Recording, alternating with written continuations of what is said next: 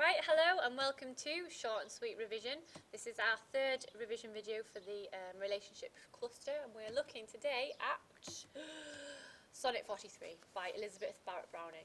Now, I know we haven't managed to put on too many of the poetry videos, but we're doing our best. Obviously, we've got revision going on in school and things like that. Yeah, we are doing our best, and we're going to put this one on. But another thing you could look at, and we have put this on, we've posted this a couple of times and on our Twitter feed, that Mr. Brough, another of our colleagues in school, has a YouTube channel, and he's got all the poems on there. Yeah. So check out Mr. Brough's channel, YouTube, and look at some of his revision guides as well. They are really good. Yeah. And he's in the head of our English department, so we work closely with him. Yeah.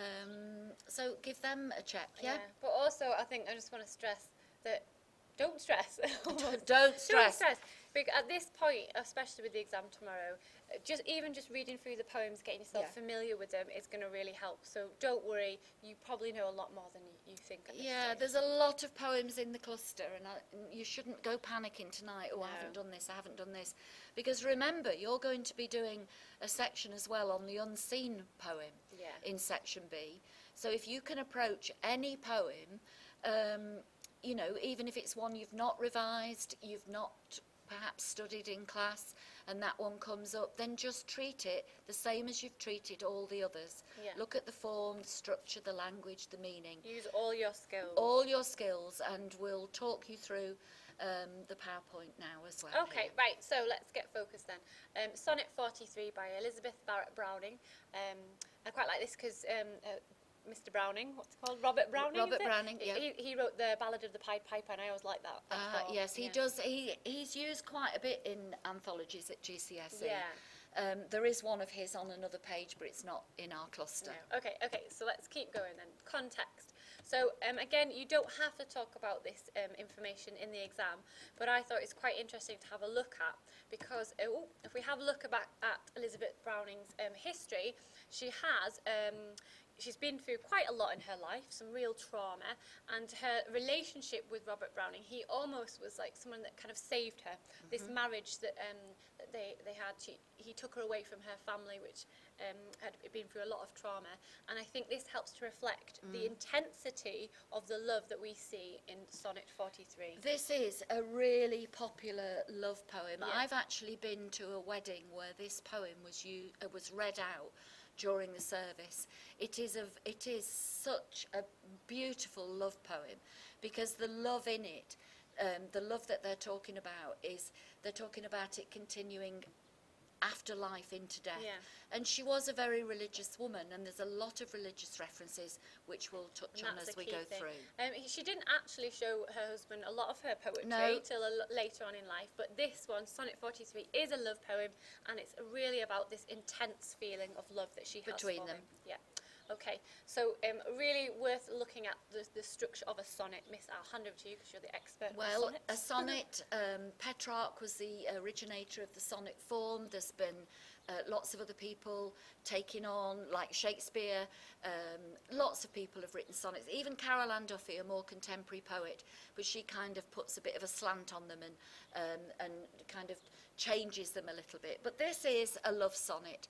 14 lines, 3 quatrains, rhyming couplet usually to finish, although this one hasn't got a rhyming couplet to finish. Quatrains are 4-line stanzas of any kind. It's written in iambic pentameter, which consists of a line of 5 iambic feet. It's the da da da da da da da da like da a da. It's like that, yes. 5 unstressed and 5 stressed syllables. Okay, so that's when you're talking about structure. It's the sonnet, and you need to understand 14 lines and these quatrains. And sonnets are love poems. Yeah. Yeah, they're normally themed around love. Good. Okay, so again, here's our annotations. We've highlighted some, but there are more that you could pick up on. I just want to talk first about this opening line. How do I love thee? Let me count the ways. Now, this is almost like a cliche now, because this line is so overused. Let me count, how much do I love you? Let me count the ways. Tell me how much Yeah. you love me. I mean, that's, you know, that's what people Real say. typical, you know, line that's reused, so it's like a cliche. And I want to, can I just point out Yeah. the punctuation there? You've got the question to start, and then the exclamation of let me count the ways, because Yeah. there are so many. And punctuation is important because we've got hyphens and, Yeah. you know, they show the kind of pause for thought. It's a thought process. Yeah. So we start with this direct address. So let me, how do I love thee? So it's the you. It's Yeah. talking straight Makes to it the personal, yeah, like you've said there. very personal. We then have, if we carry on this assonance when the next line, I love thee to the depth and breadth and height. And you can almost hear this rhythm, can't you, going You on can. in the sound. That's because it's the structure of it is this iambic pentameter. Yeah. Depth and breadth, assonance, when the vowel sounds rhyme. Depth and breadth, it's, you know, it's that vowel sound of the sound that's assonance. Good. Okay, and then we have a metaphor here. And this is all about how she's describing, she's almost giving her love a sort of size of how much she loves him. Okay, and Miss, I think you know a lot about this. The Well, ideal grace, this is important. Well, this is her religious references. She's mentioned soul and the ends of being an ideal grace. So she loves him in life, but she is saying that she will love him after death and when their souls come together. So it's that strong, the love, that she thinks it will transcend life and they will be reunited in death. Their love will be reunited in death. If you wanted to put in really simple terms, it's like someone going, oh, I love you this much and this Yes. much. And she's going, I love you this. And it's so you know, she loves him so much. It goes beyond this human It capacity. becomes It's ethereal. It's kind of Yes. otherworldly, this love. Definitely. I mean, look at the last line. The last line is, I shall but love thee better after death. And she is a religious person, so Yeah. she's saying that their love in the afterlife will be even stronger Yeah. than it is on earth. Okay.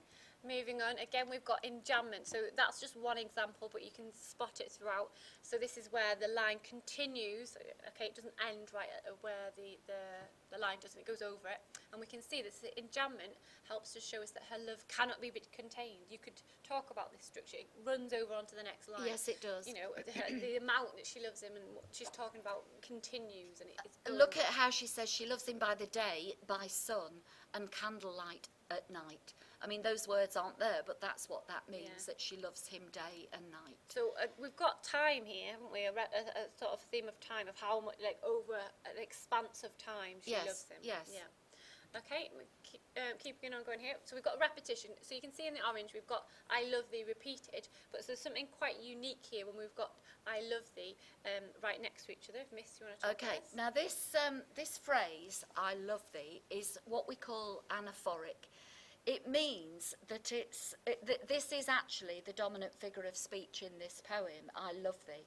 And this repetition builds the rhythm while reinforcing the theme. So it's building the rhythm of the poem leading up to the end, but it's also the theme of the poem is love.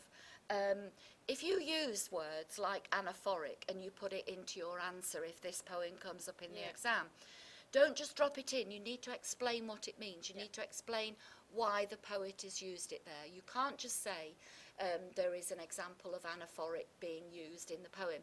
You need to say, I love thee is anaphoric, meaning it is repeated at the beginning of several consecutive lines for emphasis. And why they've used it to reinforce this rhythm and the theme. Yeah. And again, the way that she's repeated I love thee, after each one it has a reason why she loves him. So after each one it's a different idea. So I love thee freely as men strive for right. I love thee purely. So it's almost listing all the ways in which she loves him. Again, this repetition of I love thee emphasises her love. This is what it's doing. And again, she's linking the words here, right and praise and ideal grace. These are the reason they've got capital letters is that they are words to do with religion. And look at all the words to do with religion. You have passion in here, which isn't just to do with the love, but the religion as well. And then she says, doesn't she, in my old griefs and with my childhood's faith, that's a reference to her faith, Yeah. to her, the way she Oh, was. we've got one here. Here we go. Oh, sorry, go on. Yeah, so it does. It says religious references. I can't even speak today, as Miss was just saying. And I think sort of words being cut off at the bottom. Sorry about this. But she loves him with the intense emotion her faith gave her as a child. That's right. Okay, so Is that the missing word, yeah, Miss? At the end, child. We can see it, but we don't think you'll be able to. yeah. So if you remember, we looked at some of the context of her life. I think her faith really meant something to her throughout her life. It got her through a lot. And now this love that she has for Robert Browning is she feels the same intensity That she did for when she first embraced her faith, religion, which her is religion. vitally important to her, and Yeah. that's why she's used so many religious references within the poem. I would, depending on what the question is, you would have to reference all of these. You've got saints, God, Yeah. faith, all of the soul, all of these words. It's only 14 lines, but Yeah. look at the language in there. Language to do with love, language to do with faith, Yeah. with religion. As Miss mentioned before, the ending, like, I shall but love thee better after death. So it's showing how even after she's dead, she will continue to love him. Her love has expanded, covered a lifetime. I think a key word on that last line is shall. I Shall. shall So but that's love the thee. future. The future, yes. And one thing I think we need to pick up here, comparing to other poems, this one is about the intensity of love. However, there's a real sort of purity to it. There is no sexual references. There is no sort of link to physical at all. It's all about Emotion and also feelings. spiritual. And spiritual, yes. Linking to the religion. How much? So it's about this purity and of love and being together over a lifetime. Okay, so if you think about some of the other poems when we've got, I don't know, Coimus, just very sexual, In Paris with You, things like that. This is different. Also, I'm going to pick up, Miss, on the bit that you said earlier about this, I shall but love thee better after death. This love continues, and I'm going back to your context page because the last bullet point on there was that she died in her husband's arms on the context page. So it links. Well, I noticed it. So here, this is a true love poem. But I think linking to the context, she really believes that Robert Browning saved it because she actually had ill health, but her life extended a bit with this relationship. So I truly believe she linked that, her religion, her love. I really like this one. I like this one as well. Yeah. Okay, now moving on, we're going to just summarise everything that we've talked about. Obviously, there's a lot more that you can think about with the language, but some of the key things, this metaphor, the linking in with the religious, repetition of that, I love the religious references. The structure, it's a sonnet, you need to know that. What does that mean? Yeah. Theme and meaning, we've got this romantic love, quality of love. And now the comparison, which is the key skill in the exam, everybody. It is, and we've put 3 poems here, but of course it does depend on what the question is. Yes. But you are asked to compare. So we've put Ghazal here, which is intense feelings of love, Sonnet 116, which is true love, and Hour, which is passion. That's about spending time together and not wasting any time. But like we say, depending on the question, the whole cluster is about relationships. It depends what they are asking you about, because there are certain poems that go together easier. And we've put some suggestions there, but you may decide another poem would suit, and that's absolutely fine. Of course. But we're going to leave you again with an exam-style question. So this is typical of what you'll come up against tomorrow.